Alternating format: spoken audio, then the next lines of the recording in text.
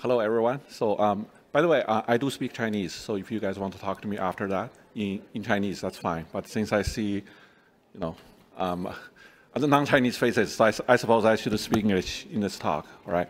So, my name is Michael Yuan, and I'm the maintainer of CNCF's WasmEdge project. So the title of this talk is Run Large Language Model Agents on Self-Hosted Devices. So there are lots of questions. Why do you want to do that, and how do we do that? But before we start anything else, let's start with the demo. I think because in the early afternoon, it's probably the easiest way to keep you guys awake, right? That's to see a large language model running on this computer. When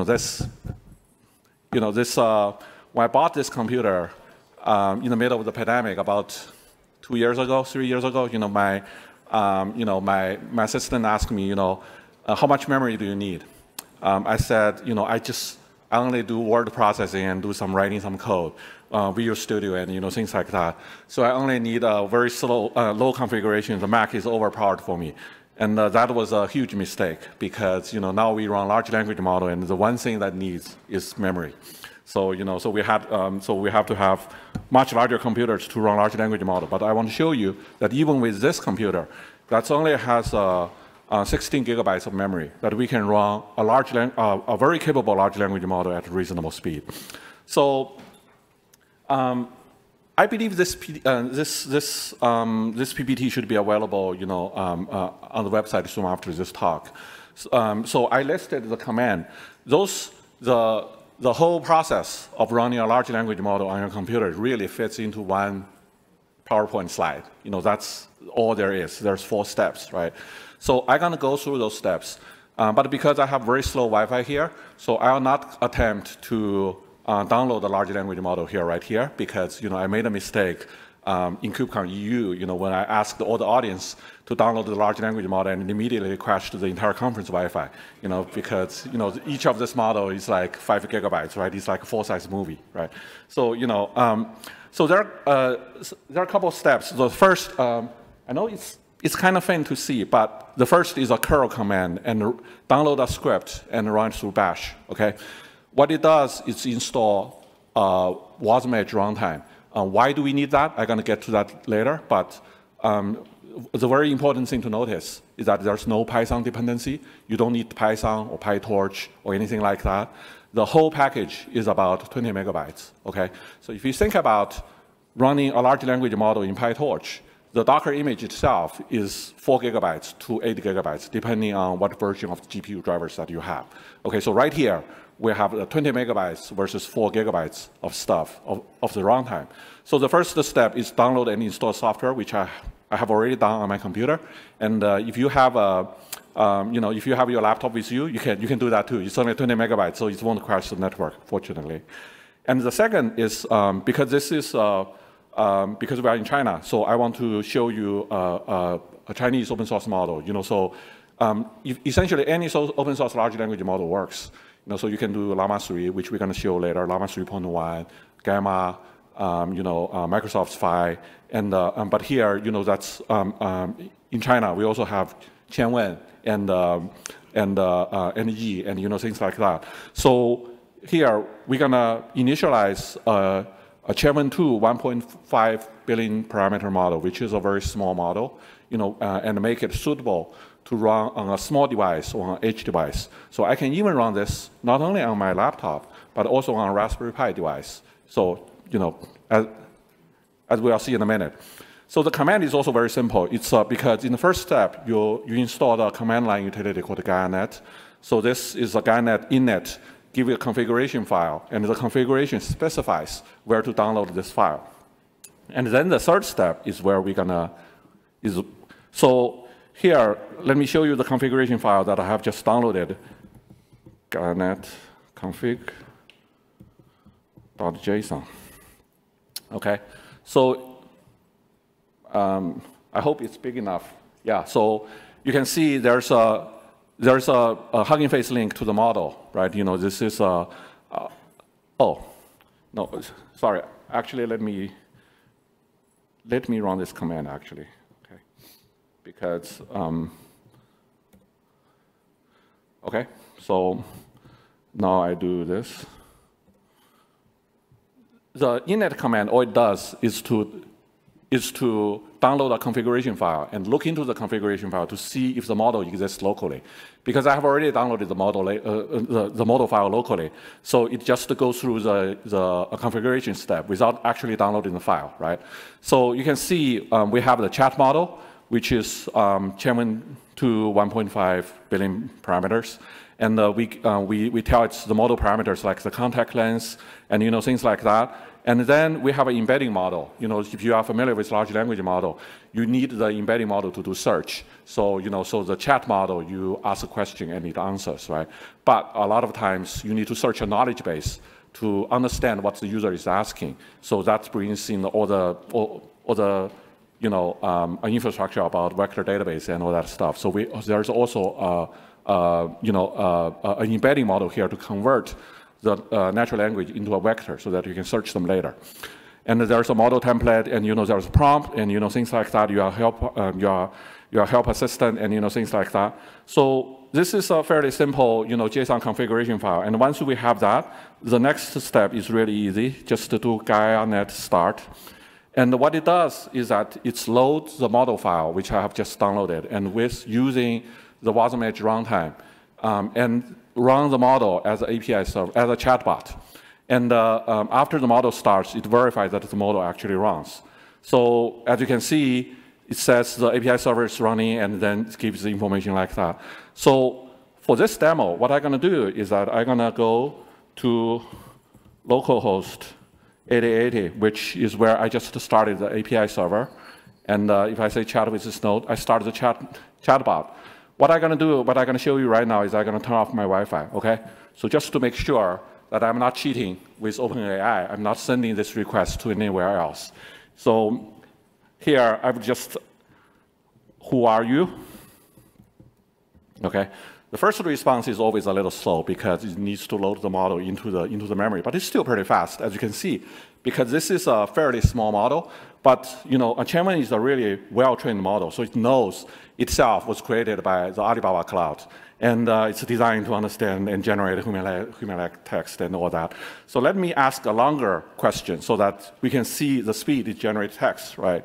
So plan me a 2-day trip to visit major attractions in Hong Kong, okay?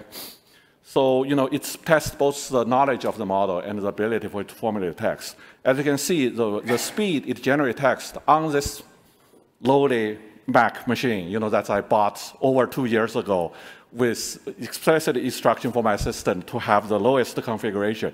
It generates text faster than I can speak. Actually, a lot faster than I can speak. So it generates a 2-day itinerary that goes through those major things in Hong Kong, like the Victoria Park, Stanley Market, stuff like that, right? So now I can say, please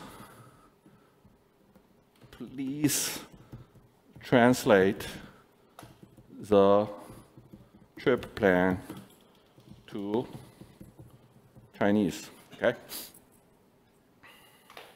It's going to take the trip plan, and then it's going to translate all the thing about day 1 and about day 2 into Chinese. Again, it speaks fast. It types the result faster than I can speak, right? So that's our first demo. As you can see, I want to emphasize I'm running all this with Wi-Fi completely turned off. So it's completely running on my own machine. I installed everything from scratch, and so that's, I would say I would turn it back on because my presentation is actually on Google Drive. So if I keep it off, it's gonna the presentation will not work. Okay, so only 4 steps. That's you would download and install runtime, download and install the model, configure the model, and then start Gaia.net. In fact, let me stop Gaia.net for now so that not interfere with the next demo. Okay, and then this node is really represented itself as a chatbot application. And then you can have a little nice UI to chat with it. So that's our first demo, to have a model running on your own device and then chat with it, right? So there are some unique features about this before we dive into the technical architecture of this thing. So the first, as I mentioned, is lightweight. As you can see, there's no Python dependency. There's no multi-step to install drivers and all that heavyweight stuff. Say if you want to install Python and PyTorch on this, you are looking at multiple gigabytes of downloads and installation. And for this thing, it's about 20 megabytes, so it's a lot smaller and a lot lighter. And another very interesting thing about why we chose Wasm as the underlying runtime is that it's portable across different GPUs. So I'm old enough to remember the old days of Java. When people look back at Java today, they saw, they feel confused by the slogan, write once, run anywhere. Isn't that what's supposed to be? That's, you develop, because back then you only have the Intel CPU, right? You develop on Intel CPU and run on Intel CPU. What's a big deal? Back then, most developers have Windows machine to write their applications, but the server is on Linux, right? So Java solved that problem. So you develop on your Windows machine without recompiling, without rewriting your code. You can run it on Linux. Today, we have the exact same problem with GPUs. Most developers have a setup that I have right now. They have a Mac. If you develop an AI or large language model application on the Mac, you are likely to using the Mac GPU, which is the Metal framework, the whole Mac setup. But when you compile the application, you want to deploy it on the server, on an NVIDIA application, in all likelihood, it would not work at all. Because on the server, the NVIDIA uses a different hardware and different software drivers to use CUDA. So not only you need to recompile your application, you typically need to rewrite your application altogether, in order to move the application from one device to another, right? And we are not considering the ARM NPUs and things like that today. I think every cloud provider have their own AI accelerator solutions, right? So that's so it's a very acute problem. That's application portability problems, right? So with Wasm, adding another lightweight abstraction layer in the middle allows you to develop on the Mac, compile to Wasm, and then forget about it. Then you just copy the file into different platforms. That's something that I don't have time to demo in 40 minutes today. Hopefully that we'll be able to demo it in another session on Friday. So we will be able to show an application that was developed and compiled on the Mac, and I just copy it, I just FTP it to an NVIDIA Linux device, and it's going to be able to run there, taking full advantage of the native GPU, right? And the way that I showed support a wide variety of models. So if you look at Hugging Face, there's, in terms of large language models, there's thousands of them. So when Llama 3 first came out, people on Twitter said, that's we're going to see 10,000 fine-tuned version of Llama 3 within this weekend. Within the weekend, it's released, and that number was actually correct. That's because people fine-tune those models for all kinds of purposes, to mimic certain person to speak, to make it speak like Donald Trump, for instance, to make it be better at certain language, to make it better at Japanese, better at Chinese, to have larger contact lens, smaller contact lens, to make it speak in poem. So there's all kinds of models that you can fine-tune with those base models and have them available on Hugging Face. And so the setup that I have just shown would be able to run all those models. You just give it a link to the model file. And not only that, it can also run models like Stable Diffusion, which is an image generation model, and Whisper, which is a OS to text model. So it takes the OS file and generate text for you, and ChatTTS, which is text to voice. So it's gonna take a text and generates the voice wave file for you, right? So the other interesting aspect of the demo I have just shown is that it has a very simple and transparent model management. There's no opaque model repository. That's, you don't know where your model lives, and it's magically downloaded somewhere. All the models are represented by the simple URL. It's in our case, we are using the Hugging Face URL, but if you're inside China, you can, because you're inside the firewall, you can have the GT, or the, I forgot what it's called. There's a Hugging Face alternative in China, which you can use. All you need is somewhere to host the model file. You can use, any cloud provider to host that file, right? So you can just download that file. And it's easily embeddable into other applications. And I've just shown that I have a chatbot application that has a UI, that I have the model embedded in it, right? So I can easily start that. So with that, that's the demo, and that's why I thought it's interesting. So let me take a step back to say, why people want to run those local models anyway. Isn't OpenAI good enough? Is your open source model going to be better than OpenAI? So I get these questions a lot. And there are actually some very, I think, compelling reasons, right? So the first, of course, is privacy and control. You don't want, say, your model does financial analysis or your model writes your email. Do you really want OpenAI or Microsoft to know about that, right? The second is really speed. For a smaller model running locally, it's going to be a lot faster than the model that's running on the cloud on someone else's computer, right? And the reliability. On your computer, you can plan the capacity. You can make sure that the GPU is always available when you need it. The same can't be said by, say, a SaaS-based or cloud-based model. But I think perhaps more interestingly is that as the model use case grow more complex, people have different alignment and bias requirements. So for instance, all those OpenAI and all those SaaS models are tuned to not to say specific things. So we use a large language model a lot internally to help our programming work. So in our office, we have a Mac Studio with 190 gigabytes of memory. So we run several large models that fine-tuned with coding tasks on it. So we connect them to our GitHub repository so that it automatically reviews all the PRs that's submitted to our open source repository and point out the problem and things like that.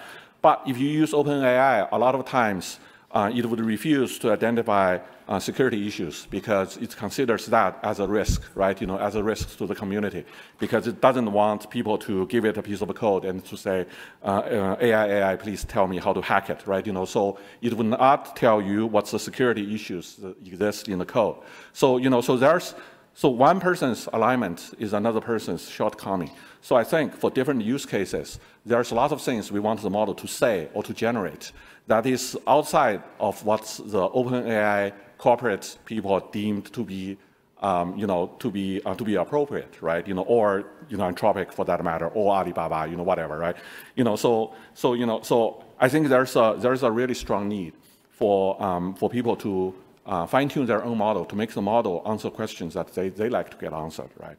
So and then there's another interesting thing. I think this is a point from Dr. Andrew Ng. That's that he wrote a paper about agentic models. Agentic tasks, meaning there's a lot of tasks where you can use a single model to handle it, and it gets certain scores. Or you can use multiple models to handle it and break the task up to have a large language model break up the task. So for instance, writing code, you can have a model to act as a product manager to analyze the task and then break up the task into 5. And then have 5 different models to implement each of those coding tasks.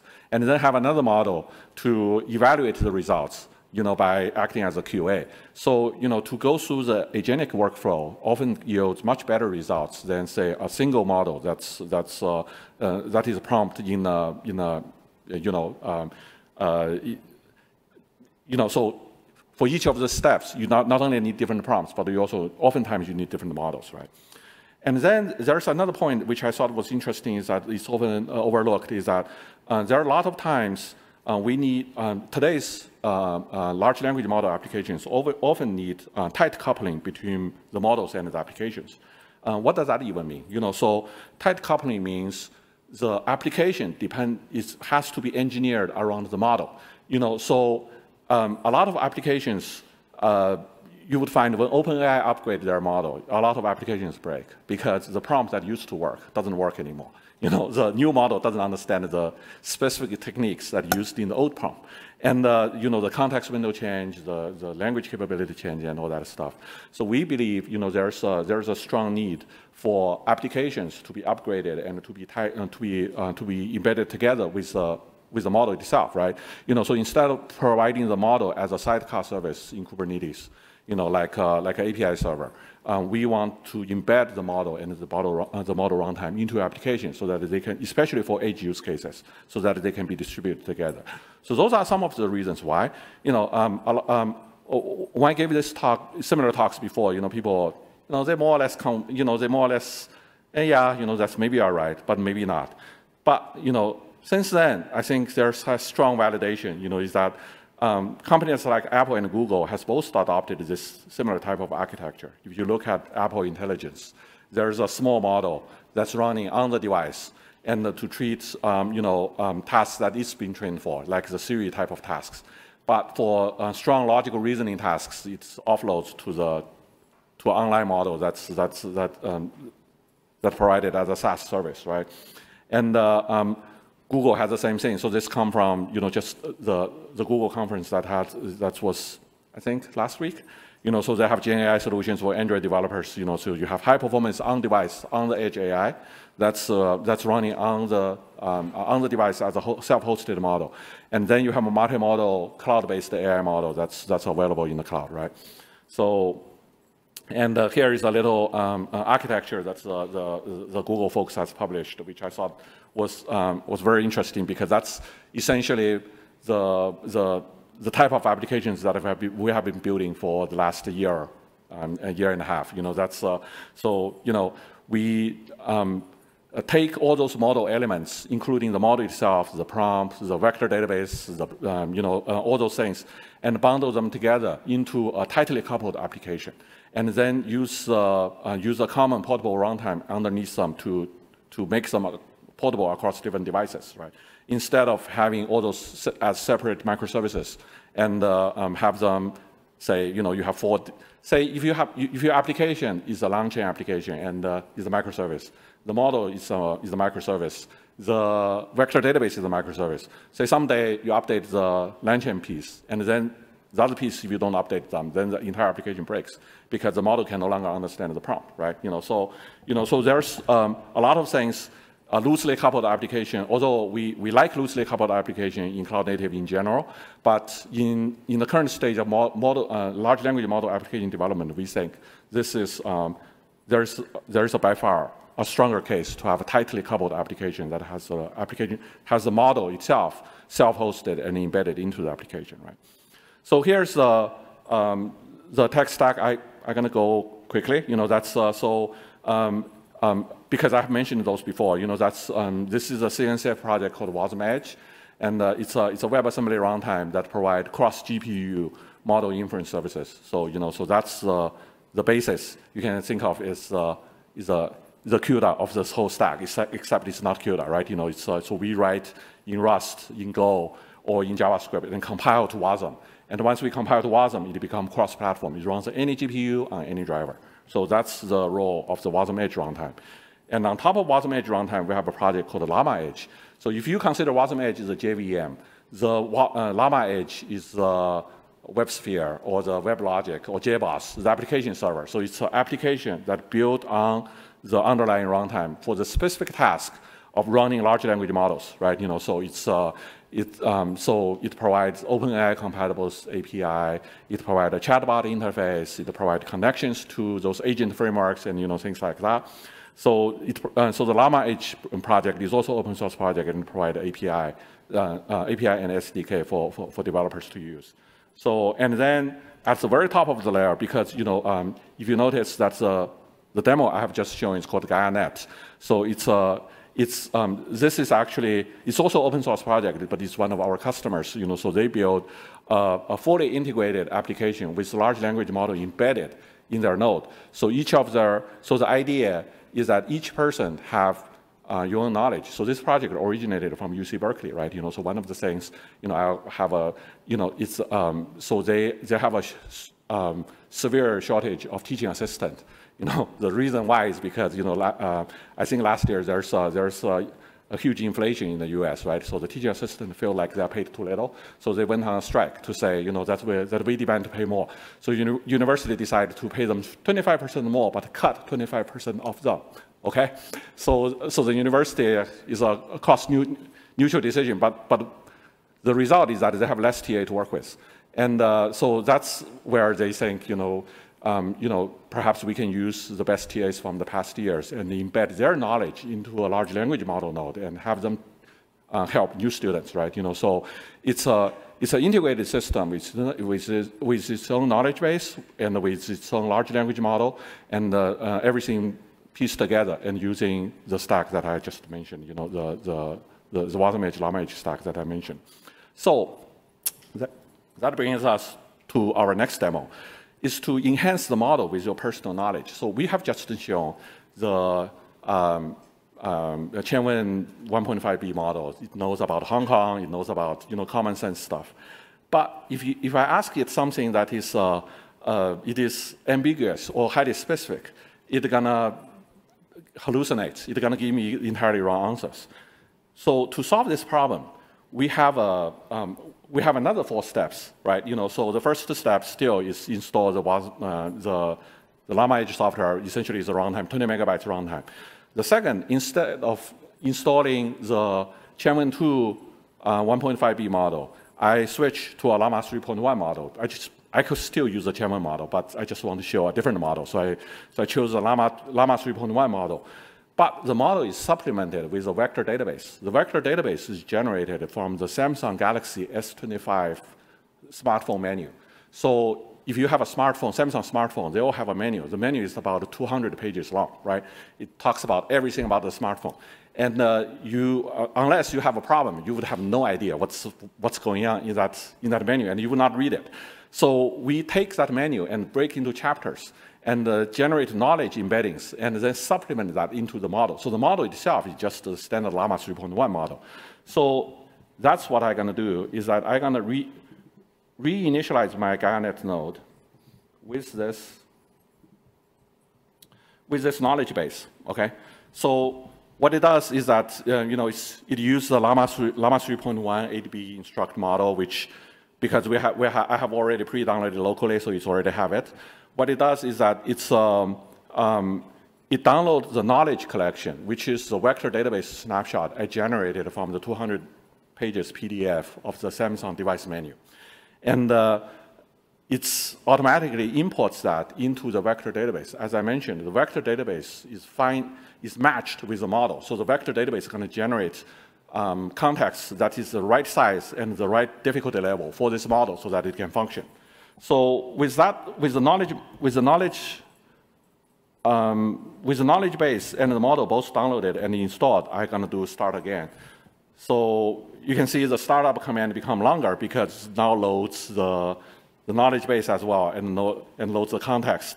So we're going to wait for a second for it to, because this is a much larger model than the Qianwen 1.4B.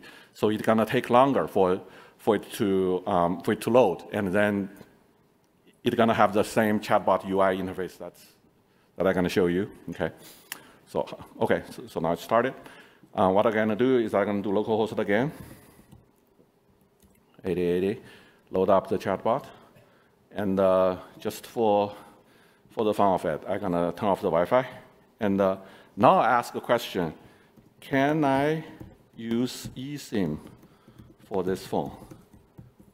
Okay, so this is a super ambiguous question. What is this phone? Okay, if you ask this on ChatGPT, it would not be able to answer this question at all, and because I'm not specifying which phone and each phone has different requirements for eSIM, and and also it's a very obscure knowledge, and they tend to hallucinate a lot if you do that.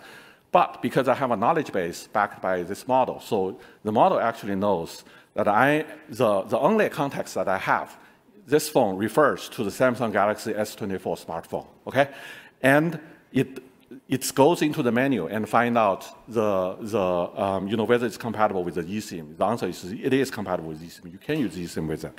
But I can ask a follow-up question: how do I change the physical SIM card? Okay, so it's another obscure part. It's another obscure part that's in the in the phone menu, right? You know, the phone menu basically said it's a nano thing, and you know, here are the steps to do that. It is a little slow. You know, as you can see, even it's slow, it's still generate text faster than I can speak, right? You know, so if I speak like this, it's about 3 to 5 tokens per second. But this easily generates 20 tokens per second, right? You know, so it's give you a step-by-step instruction based on that menu. And that is something, even if I don't turn off the Wi-Fi, you would know that ChatGPT would not be able to answer because this is too obscure. You know, it's something, if you really ask ChatGPT about it, it's going to hallucinate and give you a bunch of wrong answers, okay? So let me turn it back on. And so this is, you know, so this is our second demo that talks about, you know, the same four easy steps, you know, to supplement, change to a different model, and supplement the model with a different knowledge base. As you can see, you can supplement it with anything. You can, you know, my son did a model like that. He has a chemistry textbook, you know, so he worked with a professor, and you know, he's a middle school student. So he built a chemistry bot. So he also built an interface that's in Telegram, and in Discord. So his classmates can interact with the model and talk about, say, you know, different chemical elements, right? You know, so by having a knowledge base that with your model, you can have a node that's you know, running locally, but with your own knowledge, right? So finally, I want to do a final demo, which is to showcase the API capabilities, because right now we have seen one kind of applications that is called chatbot. A chatbot is interesting, but you know, but in a lot of agentic use cases, you don't necessarily want to have the chat interaction. Although chatbot not only on the web, you can do it on Telegram and you know, things like that. But the more interesting use case is to connect the model to something real, not just to connect the model to something to a speech. So that is still just. Sorry, okay. It's still 4 steps, but instead, you know, so the first 3 steps are all the same, you know, so what I'm gonna do is I'm gonna start this. So what it does is that it starts a fine-tuned model, you know, but, you know, that's, let's go directly to our backup plan, you know, because I didn't download this model. I don't have time to download the entire model, but I have it cached on my machine. So what I'm going to do is I'm going to start,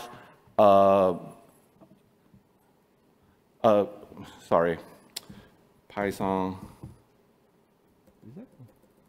Oh, sorry. My apologies. But you know, but I can show you how it works here. So what it does, so we have a full documentation. So assume that you start this model, since I'm running out of time. That's you can configure your Python application to use this model as an API, not as a chatbot. So in here, then it would give you a text prompt to say, you know, ask something. So here I say, help me write down. I'm going to fix a bug. Okay. So the Python application has an embedded SQLite database. The model cannot respond a human language response. It's going to respond something like that. It's going to respond a JSON structure that asks the Python application to make a function call. So what the Python application is that there's predefined function called create task. So it's a to-do list application, by the way. So it sees this as a to-do item, and then it creates an entry to the SQL database locally on your computer. And then it's, once the tool does that, the tool result gives the result OK, and then its result OK goes back to the large language model. The large language model says, I have added, so it gives you a report in natural language, what it has done. So you can do this over and over and add different tasks to it, and then you can check off tasks to it, so you can have a complete natural language interface that interact with a local database on your machine.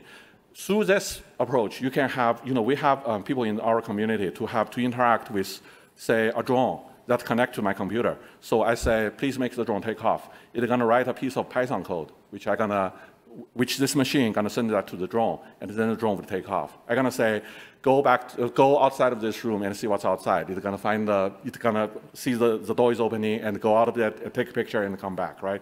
You know, so all those have been done. You know, that's to make large language model use tools, right? And all this can be done.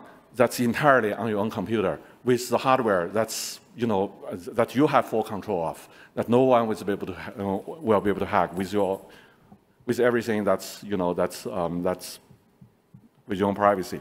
Anyway, so that's the last project that I want to mention is a lot of people complain to say that's this is all good, but there's so much command line stuff. I don't really can I get something more visual? So there's another project in the community that is called Machine, which is a Rust UI project that builds a UI around the Llama Edge, where you can use the UI. You can do that from your Windows or your Mac computer. You can click through and download applications, and you can download models, try it, and then start an API server and have other Python applications to to interact with it. So that's another GitHub repository. So yeah, that's it. I think my time is up. Thank you very much.